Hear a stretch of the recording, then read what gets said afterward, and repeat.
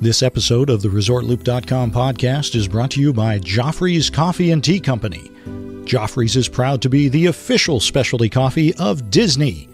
Enjoy drinks and pastries at Joffrey's kiosks throughout the parks and check out the Disney Specialty Coffee Collection only at Joffreys.com. Live from the Animal Kingdom, it's Monica Pinto from themousinourhouse.com and the Resort Loop blogging team.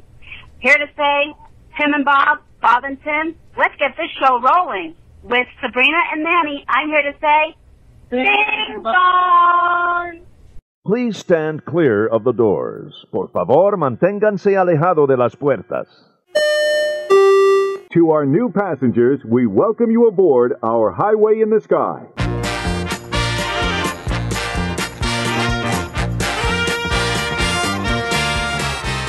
Hey everybody, thanks for joining us. This is Tim Scott.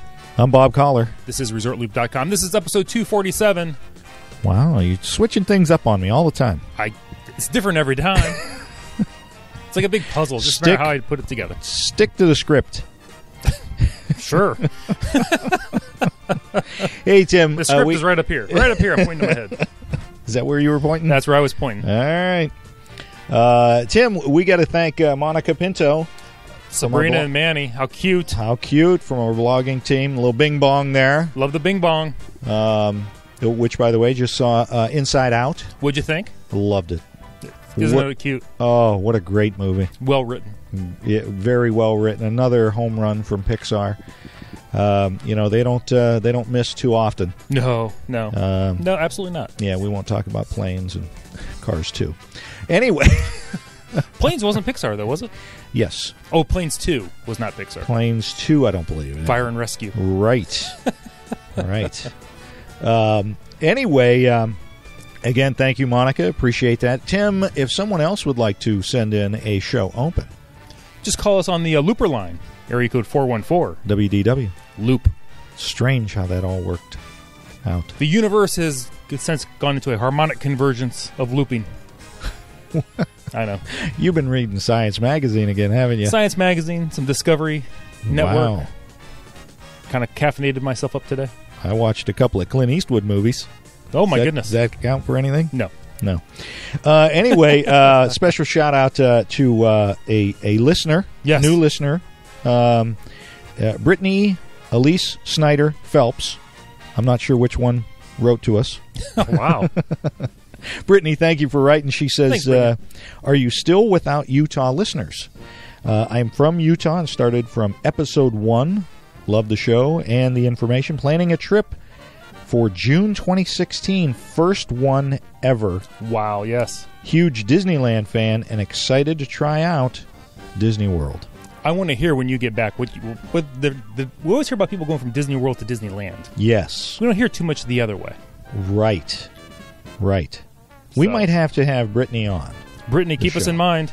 Yeah, because that's going to be interesting to get her take on that. Whole different world. Exactly. Whole different world. But Brittany, you're not our only listener from Utah. No. Who? The winner of our 200th episode and 2-year anniversary. Yes. Heather Schmidt. From the great city of Salt Lake. Absolutely.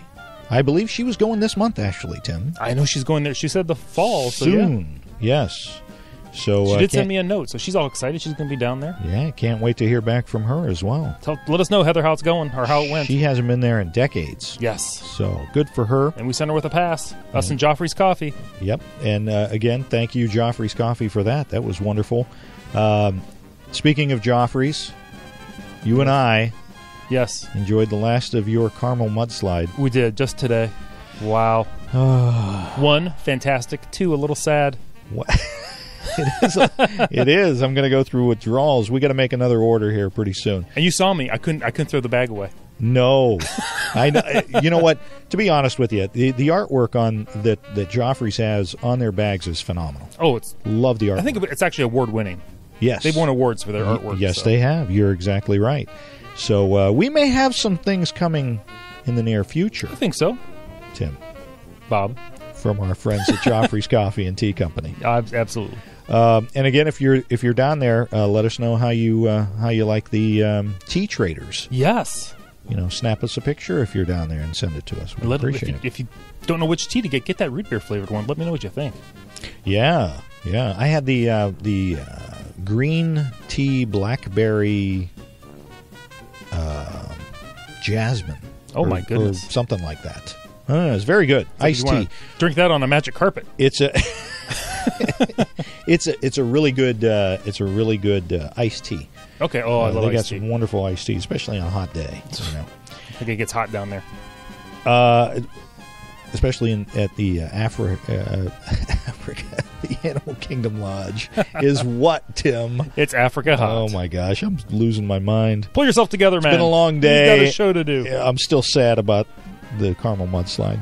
Anyway, before we get started, I have a This Day in Disney History. Excellent. Actually, 3 of them. 3 days? 3. Well, it is a weekend. 3. Oh, hey, by the way, everybody in the U.S., happy Labor Day weekend. Enjoy your Labor Day weekend. We hope you had a good one. Here, the big thing in Northeast Ohio is the air show in Cleveland. Show. You going to be going up to Cleveland this week, catch some planes, Bob, you think? No. No? Yeah. I try not to go up on busy weekends. Right. Okay.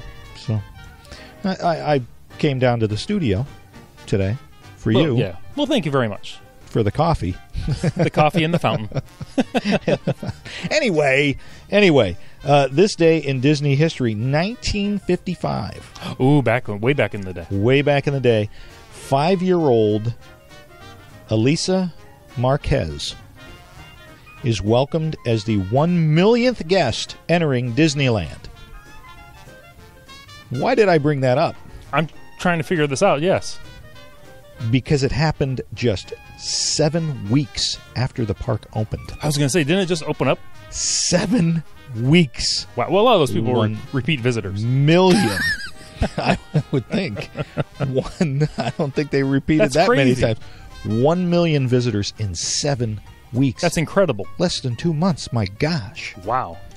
So there you go with that. Also, you think some of those people would hit Universal then? No. Didn't exist. You know that. I know that. Anyway, and back in 1998, very sad day in Disney history for us park visitors. Disneyland's submarine voyage attraction closes with a 7 a.m. ceremony officiated by the U.S. Navy Commander Robert Thomas. Always sad when an attraction closes. The exact same day, on the other side of the United States, the Walt Disney World attraction Mr. Toad's Wild Ride is permanently closed. First of all, that is sad. Second of all, that was 1998? 1998. Wow. It doesn't seem like that long ago. Yep. That's insane. Isn't that crazy? Oh. Yeah. Now I feel old. Yeah. Well, it's weird because I thought Mr. Toad's actually closed long before 98. Really? Yeah. I don't know why. Oh. But now Toad's still open in Disneyland, right, Mr. Toad? Yes, it is. Yes, it is. There's hope. Yep. A new hope that... that movie's over. Oh. It awakens now. Oh, The Force Awakens. Yes. So, that's all I got. That's all you got. Anyway, Tim, what are we going to talk about today? Today I was thinking about this as I was driving into work one day. Mm-hmm. As I was driving, north, as I like to say. Because I wasn't coming home. That'd be going south. But going north, I'm thinking, what are my concerns? Concerning, we've had D23. Right. We've had, all these announcements made. A lot of good announcements, man. A lot of good announcements. Yeah. A lot of construction going on now that aren't even related to the announcements. Right. What are some of my concerns moving forward in our Disney ecosystem? Our Disney sphere of influence? Mm-hmm. Do you have any concerns? Do you want me to start off with my concerns? One of my concerns? Well, when you first told me about this, you said, what fears do you have concerns for the futures? And fears. Yes. And I got confused. Well, you usually do. It's easy for that to happen. It's almost like math. I'm afraid that they're going to put more of those balloon rides like at Downtown Disney. Because I'm afraid of heights. You are afraid of heights. I don't want any more balloon rides. Pilot. I don't want to go up in a balloon and be frightened. So that was a fear I had. He's wearing his scaredy pants today. But now I understand it's a different kind of fear. It is. All right. So, what you start us off then, since I misunderstood. One of my fears, I'm still optimistic, but I'm getting concerned about the monorail a little bit. What? Huh? It's showing some wear. They're cutting down some hours. Yeah. Now I'm hoping. Yeah. No, I was honestly hoping for something, maybe a D23, about like a new monorail being announced. Yeah, that would have been nice. We're going to start rolling out the Mark. What are we on now? The Mark 7? 7, 8? I believe. I think we're on the 7. We're on the 7, so maybe a Mark 8. Or maybe 8's in Disneyland now. Maybe the Mark 9. We'll be like Microsoft. We'll skip 9. We'll just jump to 10. Well, I do know that they redid some of the interior. They put new carpeting inside. It's got... I want the air conditioning to work. What? Oh, I was on... When it pulls into the Ticket and Transportation Center, I don't want them to have to say, and they've said this, we need to reboot the monorail. I don't want to hear that. That's true. And when it shut down, it sounded like Microsoft Windows XP. I'll be honest. Boom, boom, boom, boom. It made a noise, and then it just went dark and quiet. Now, it booted up relatively soon, so maybe it wasn't Windows XP. Yeah. You never know. Oh, my goodness. It might have been running DOS. I don't know. Yeah. So, yeah, I mean, you hear about all the limited hours. I mean, and you can see some wear and tear. Yeah. Not even on the inside, on the outside. You know, the last time I was down there, it was yellow, monorail yellow. No AC in it. Now, I don't know if they had to reboot it after I was on it, but it was awfully hot. You're not getting too much air blowing in those things either because they're low aerodynamic. They're pretty well sealed, yeah. They're sleek. So you don't have screen doors. Yeah, I can see that. And then we had all this news about, they're going to make a Resort Loop Road is basically how I can describe it. Yeah. I wouldn't be surprised if that's what they call it, by the way. The Resort Loop Avenue or Road. I like that idea. I know you and I have talked about it, but I like the idea. I know, but are they doing it because maybe the monorail is going to maybe... No. I don't think it'll go away. But they're going to make it easier for guests to get to the deluxe resorts without having to go through the Magic Kingdom entrance. That's my guess. So if they do this, does that mean maybe the monorail will be an express loop in both directions? Maybe it won't stop at the resorts. No. The monorail is still going to be utilized at the resorts. I'm getting concerned. There's still going to be a resort loop of the monorail. That's not what it's for. It's so that the cars don't have to fight with the buses, and the buses fight with the cars, with the general population. Here's my thing. I've done this. I've driven around these roads. Yeah. They're not that bad. I know they're not that bad. They're improving. They're going to make it even better for you. How much money are they going to spend to make it just a little bit better? How many millions of dollars are they going to spend to make it a little listen bit to better? you. I'm just saying. We've already done the half-empty podcast. It's just a what concern. Are you doing? I'm thinking. It's what I do. Anybody can think inside the box. That's true. Outside the box. Well, let me tell you one of my fears, concerns. Okay. Yes, I want to hear. And this one has been expressed by many, many people, and it's the cost. I am starting to become very concerned about the cost, and where I'm going with this is, you know that you and I usually take one trip a year at least. At least, yes. Sometimes we try and get down there more often. My concern is going to be that it's going to become too expensive for even an annual trip down there. That you're gonna have to save and do that once every 2 or 3, maybe 5-year trip for the average person. And I'm concerned about that because as a stockholder, you want people to come down as often as they can to spend a lot of money on food and merchandise and things like that. The tickets to get in, I just don't know. I mean, I would like to know what their spreadsheet is on how much the tickets go toward the operation of the parks. Right, how they break down those accounts and what pays for what. Right. Absolutely. Because your greatest profit margin always is food and beverage.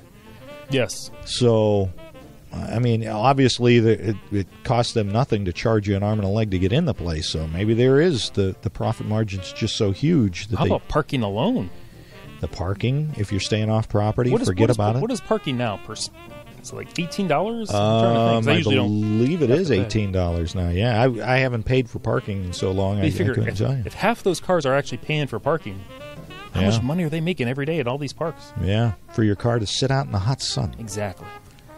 So that's a concern of mine. I know that we've talked about that, and I understand. You want people to stay just within the parks and the resorts and stay as long as they can, which is cheaper if you do that. But for guys like us that like to shoot down for a long weekend, you're cutting us off, kind of. I know there's always a big riff in that. The biggest Disney fans, the people go down every year.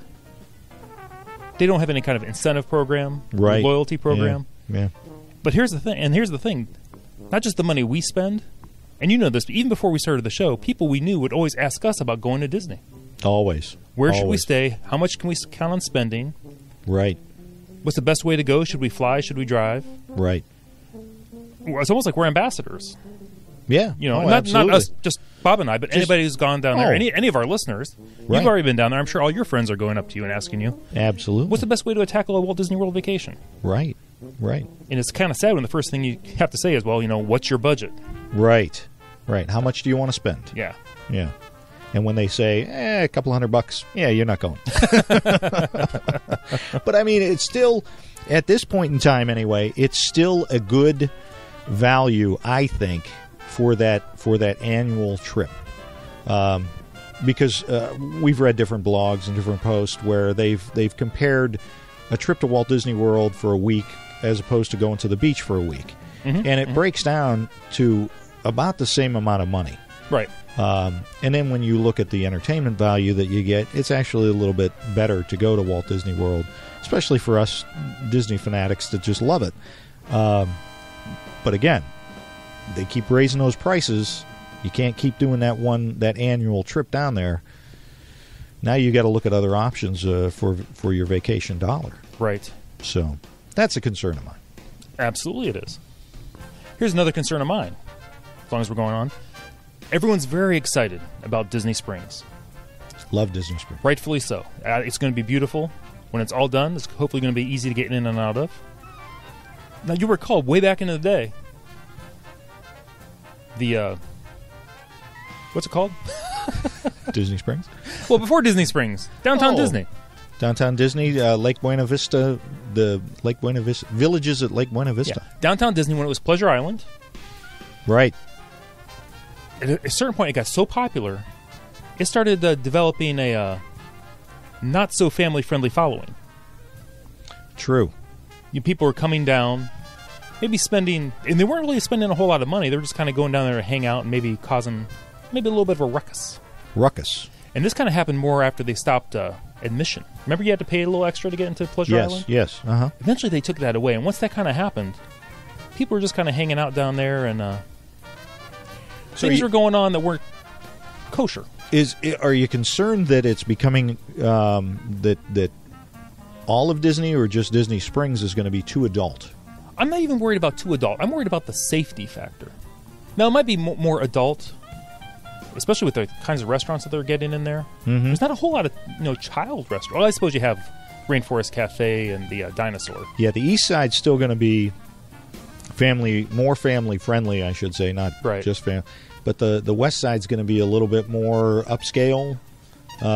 Couples, nice dinner out for couples, but I'm thinking, like you had said before, more for the locals to go there for a special anniversary dinner or something like that. And locals are fantastic. I'm just worried about a certain element maybe showing up because back in the day there were a lot of cars broken into in the parking lots. Oh yeah.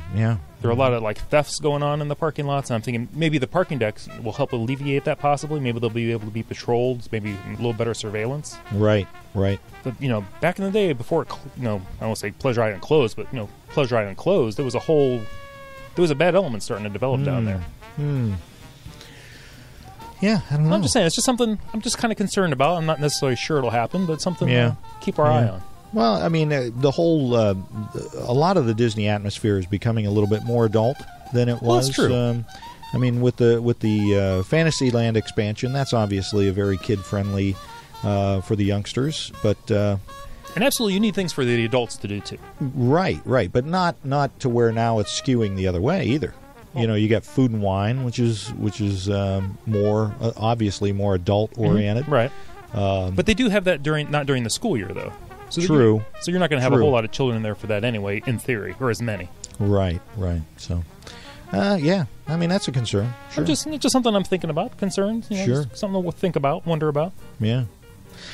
You got to wonder what the direction of the entire organization is going to be. the whole Disney organization as a whole. With Bob Iger going to be stepping down in a few years. He's not stepping down. He's going to step down. He keeps pushing it back. He's going to step down. Well, I think he's pushing it back for Shanghai. Once Shanghai is done, then his work there and all of the Star Wars expansion and all that stuff. He wants that to be his fingerprints, not Tommy's. I don't know. I kind of have a feeling that the board's going to want him to stay on until Star Wars is done. Oh yeah. Well, so he's there for another 5 years at least. Well, I thought he was. How long is he supposed to be there? Oh, I not can't that remember long. now. He's not supposed to be there that long now. I think 2017. Yeah. The board will highly suggest that. Yeah. They'll make it worth his while. He'll be a consultant or something. Yeah. Or just CEO. Just stay on as CEO. If the stock's doing well, man, you don't want to rock that boat. No. And he might need a couple extra bucks too. Yeah, that's true. Economy's down. Yeah. He might want to stick around. Keep that job. You don't give up a job that, that quickly. He's got to keep the Oldsmobile Omega running. I had an Oldsmobile Omega. Did you? Yeah, I did. 72. I almost went Chrysler K car. I couldn't decide which one is funnier.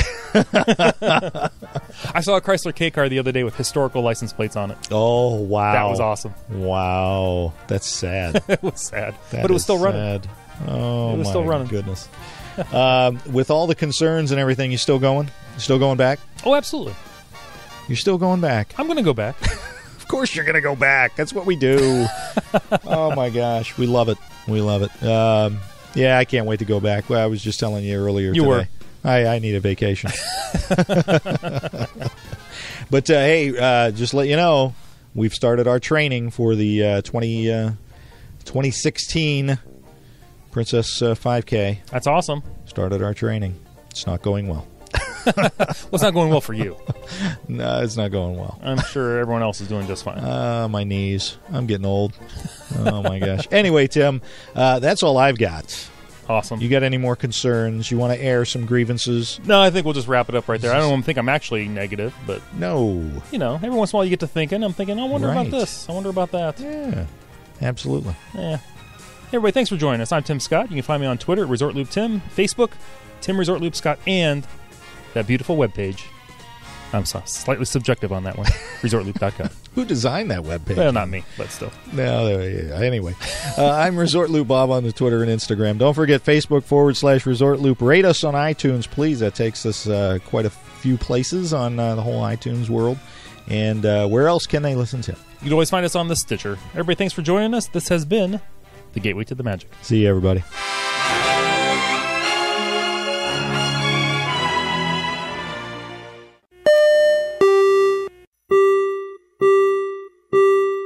Ladies and gentlemen, we are currently holding for further traffic clearance. Once the monorail in front of us moves a safe distance away, we will resume our forward motion. Please remember to stay clear of all automatic doors. If you're standing, please continue to hold on to the silver handrails. Thank you.